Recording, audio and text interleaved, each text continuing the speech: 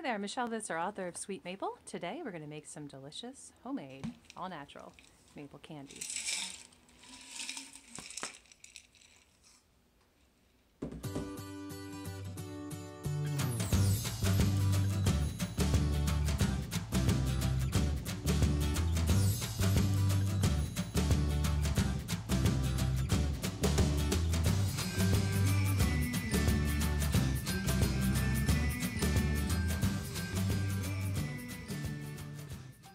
So it's just days away from Christmas. We got dumped on with over 2 feet of snow, and I don't feel like trying to go out to do any last minute Christmas shopping.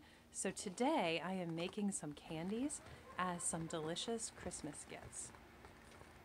If you are a backyard sugar maker, this is such a special gift to make for someone because literally you made it from drop to finish. I was gonna say scratch to finish, but you know what I mean. You literally collected the sap to make this gift, and it's so special. But don't worry about it. If you're not a backyard sugar maker, you don't have to be one to make this amazing candy.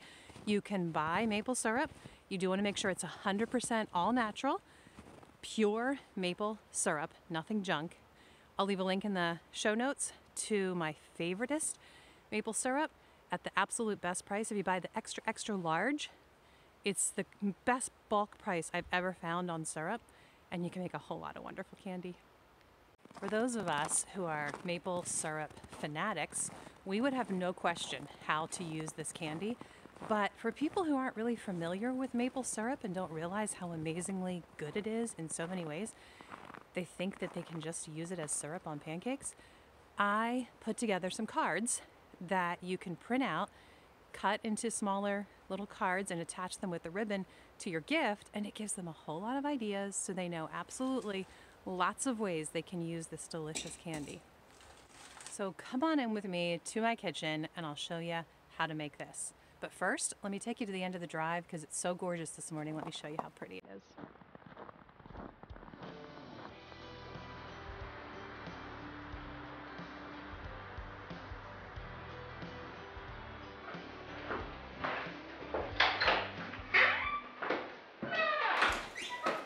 So it's super easy to make this candy.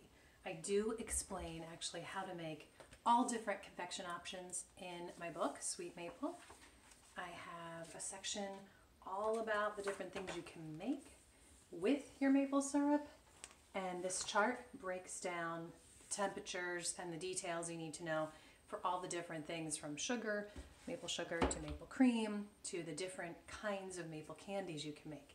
So today I made what I call stained glass hard candy, and I call it that. I mean, you can call it whatever you want, but I think it looks like stained glass when you hold it up to the window, which the light's not coming the right way. It's just so pretty. And I made some maple crumbles. Let me just turn this down. So I have a little bowl here of my maple crumbles. This I was going to make more of a soft candy, and I'll tell you how to do that, but I left it unattended.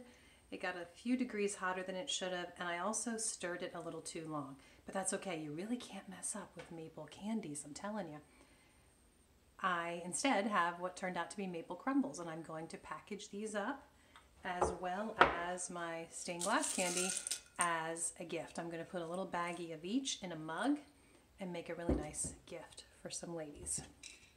So the stained glass candy I keep on my counter all the time, year round. As you can see, my jar is getting a little low, so I'm going to make extra today, not just for gifts, but some for us. But I keep it there because it's a nice little energy boost. You just grab a piece, and it's of course candy and delicious, but it's literally 100% maple syrup, and it's as good for you as any sugar could be. Okay. This is our maple syrup, a jar of it. We make about 14 gallons here on our homestead every year, and you simply pour a quart of maple syrup into a stock pan. You do want to make sure it's a really big pan, because if you're not familiar with maple syrup, I gotta tell you, it will boil over very quickly. So you want a really big pan, and you need to have a good thermometer. It's important to have the right kind of candy thermometer so that you can really closely monitor the temperature. So once you've poured your syrup into your tall pan, you need to let it boil for a while. You need to let the temperature get up to about 244 if you want to make soft candies, and you want to have your molds ready that you can pour it into when it's ready.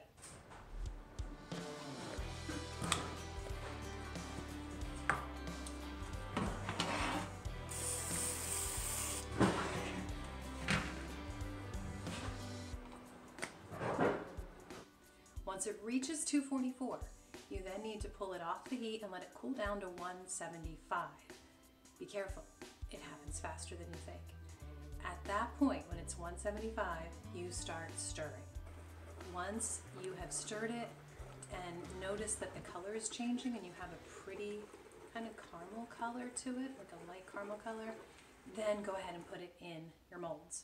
Doesn't take long to set, it happens very quickly. If you miss the window and it starts to harden on you, that's okay. Or if you get the temperature a little bit above 244, or you let it cool a little below 175, or you stir it for too long, any of those different factors can cause your soft candy to turn into maple crumbles. But that's okay, because maple crumbles are delicious. I mean, you really can't mess up maple candy, because no matter what you do that might wind up being wrong, it's still a delicious candy. And you can even take these crumbles and grind them up, or you can break them up like in a bag with a hammer. Grind them up and make sprinkles for on top of your cupcakes or cakes. And they're great to put into hot chocolate or hot tea or coffee, as well as the hard candy. The hard candy is what I like to just keep on my counter and suck on it as candy, but it also can be melted nicely into a hot cup of tea or coffee. And the great thing with that is you don't have to go to the fridge to get out the maple syrup. You can keep your jar of candies wherever is convenient. If you have like a coffee stand or an area on your kitchen counter where you're always making your tea, you can keep the candies right there and have them easily accessible to sweeten your tea. And then to make your hard stained glass kind of candy, you want to do the same thing in the beginning. You get your maple syrup, a quart of it, you pour it into a very tall pan, but you let it boil to 300 if you want to have your stained glass harder candy. At 300, you no longer have to do anything else. You know, with the softer candy, you need to let it cool and you need to stir it. With the hard candy, when it reaches 300, this is like the easiest maple confection you can make. It reaches 300, you have your cookie trays ready, sprayed very lightly with some, I use olive oil, you can use cooking spray. You pour right from your pan into your cookie trays, and it gets hard really quickly. So don't waste any time, take it from the stove, pour it into your pan, and within a minute or two you will have a hard sheet of candy on each of your trays.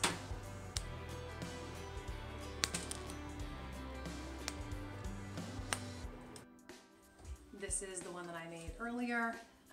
I've already broken parts of it. It was a long shape of my cookie tray.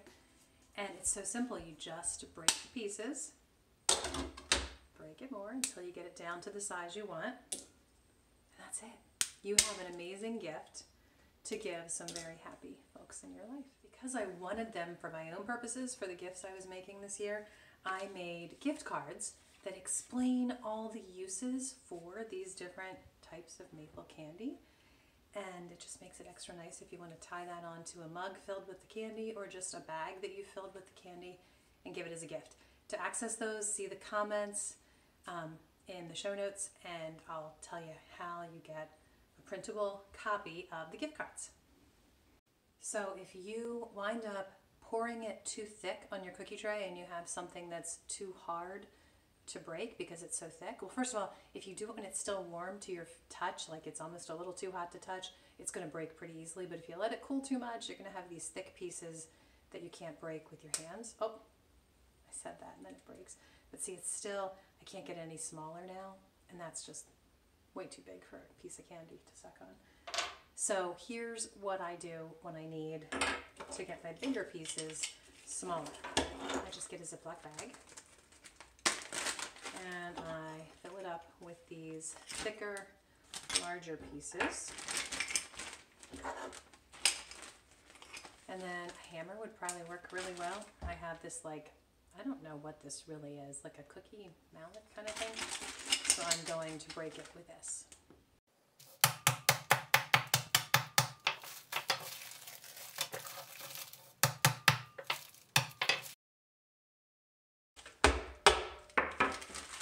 Now it's good to go in my jar.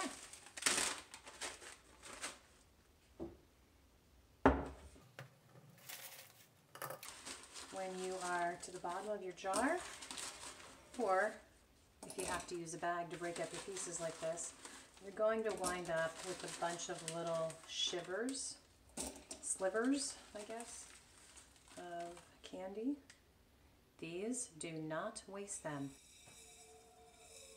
Put a tablespoon worth of them in a cup, add some hot water, and you can either just have warm maple tea, which I actually love, or add some loose leaf tea and have some maple flavored tea. But every little piece of this is useful, so make sure you don't waste it. If you have even just a little bit in the end of your jar when you're done your candy, don't waste a drop of it. Add hot water. Swirl that around. And then add it to your cup. You have some wonderful maple water to make a cup of tea. So there you have it. Whether you are looking for a last-minute Christmas gift or you're just in the mood for some delicious candy, that actually is the finest, healthiest sugar you could eat, then make yourself some maple candy.